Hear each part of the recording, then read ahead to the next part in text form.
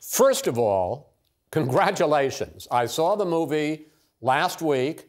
It is an astonishing piece of art and technical wizardry. Thank you. That's very kind. Yeah, people seem to be connecting with it, which is all we could have hoped for. 13 years after the first Avatar and 5 years after starting production on this one, how do you feel about what you're now sharing with the world, Jim? Are you satisfied with it? Yeah, I was satisfied before we put it out, but that doesn't necessarily mean that people are going to be interested. You never know. I mean, it's just the nature of our business that you never really know until you put something out there in the zeitgeist if people are going to respond. But it seems to be the right film at the right time, and I don't know if that's that sense of childlike wonder that it can engender in an audience, or maybe it's the emotional processing that they go through when they watch it. Almost everybody that sees it tells me that they cry or they tear up at some point. So I think it's working on multiple levels. So that's very satisfying. I mean, I'm just sort of reeling from the fact that I'm unemployed for the first time in 5 years. Wait, let's talk about that for a minute. You know, you've obviously had an extraordinary history of successes, but as you say, nobody knows. Were you nervous when finally you had to share this with the world? Yeah, very. I think any filmmaker that says they're not nervous before their film drops is lying or in denial. Yeah, of course you're nervous. The zeitgeist changes, people's tastes change. We're in a coming out of a COVID era, but we're still not at full strength in the theatrical community. We're only running at about maybe 65 to 75% of what we used to be. So we're trying to build that back. So there were a lot of variables, a lot of factors that made it quite daunting. You say this Avatar is more emotional than the first one, and part of that is that you have given Sully and Neytiri a sprawling family of children. Why'd you decide to go that route? Well, I think it's a couple things. I mean, one, they say write what you know, and as a family man, as a father of 5, this is something that I'd never really dealt with, that I wanted to deal with.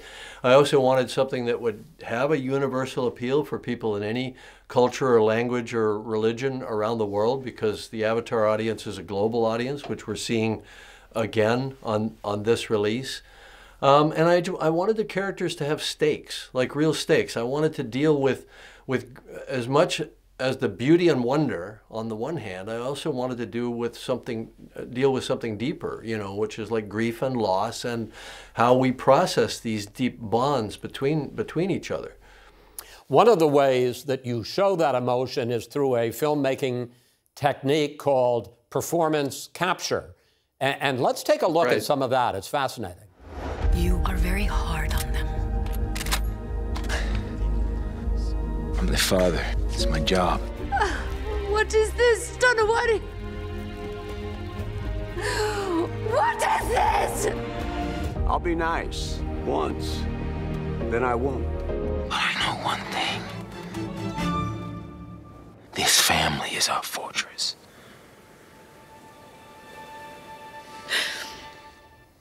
How much harder is that, Jim, than straight CGI, computer-generated imagery? And is it, this performance capture, is it worth all of the extra time and expense? Well, that's really the big question. I mean, I can talk for hours about how we do it, but we rarely talk about why we do it. One of the big upsides of it is that I take all of my cinematography ideas and I postpone them into a kind of a post-production. So what I'm doing with the actors is not photography, it's not cinematography, we're not doing dolly shots and crane shots and all that. I'm just working with the actors. It's a very pure art form. It's almost like a theatrical, like a rehearsal for a stage play. So as a director, I'm not distracted by all that other stuff. I'm just focusing on character. So I quite like it. I'm not sure that it's necessarily justified. If you could film something with actors, by all means film it. But I can't create these characters any other way. I can't create this world any other way. And there's something about that dreamlike experience that people are having where they're dreaming with their eyes wide open and it looks completely real, but it can't possibly be, that I think is a big part of the appeal of these films. Now, when Sam Worthington and Zoe Saldana are doing a scene together, and you've got this camera right in their face, are they doing the scene together, or yes, is each one doing absolutely. We work with everybody together as much as possible, and that's critical because when there's no set there and there's no world there, it's all about the actors looking in each other's eyes and getting that sense of that truth and that emotional reality in the scene. So we can capture up to 20 people at a time, which means we can do crowd scenes, we can do group ensemble type scenes, we can do one-on-one scenes like the ones that you were looking at there. So the critical thing is the actors have each other to play to. And that's what allows them to get to that deep truth of the scene. Even, I think, more than the first Avatar, you really portray the conflict between nature and man's exploitation of natural resources. Yes. And here's some of that. Protect the people.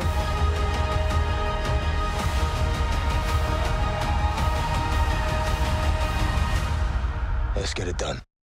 Your message, maybe it seems to me, is even more dire than it was in the first Avatar 13 years ago.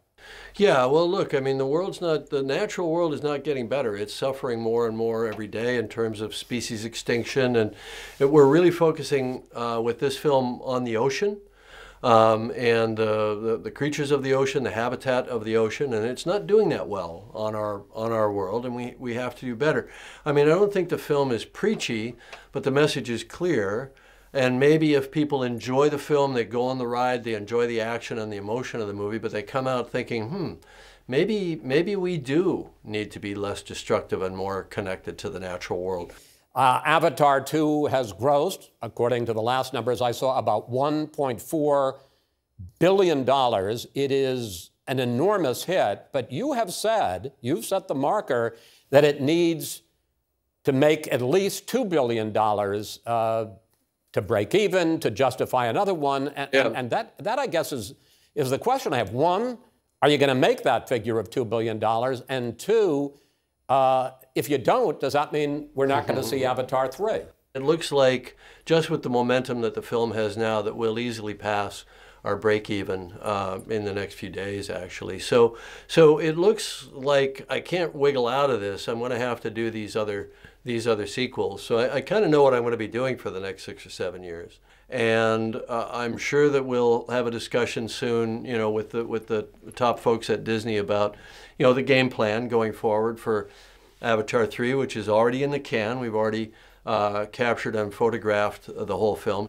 And then Avatar 4 and 5 are both written. We even have some of 4 in the can. So, I think we can see that I think we've begun a franchise at this point.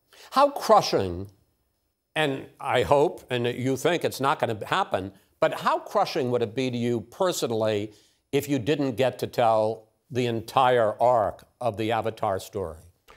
Not so bad. I mean, look, I understand this business, and I understand the vagaries of it and the variables, and the old expression, man proposes and God disposes. You never quite know what's going to happen. I also believe in planning for the upside, not sort of just making a movie herky-jerky and then waiting to see what happens, but plan for the upside and then accept it if it doesn't work. I read somewhere recently that you said, and let me get it right, I don't want to do anything but big swings. What if at some point between now and whenever the economics of the business were to be such that we, as you say, we're at 60 or 70% of pre-pandemic movie going, if the economics of the industry just become such that it doesn't allow for big swings like Terminator and Titanic and Avatar? I think it's fine. I mean, I'm a storyteller. I love having a camera on my shoulder. I love hand-holding. I love working with actors. I'll still be able to get a job as a storyteller. People still need their stories. And whether they're being produced strictly for television, for streaming, I can live with that as long as everybody else has to live with it.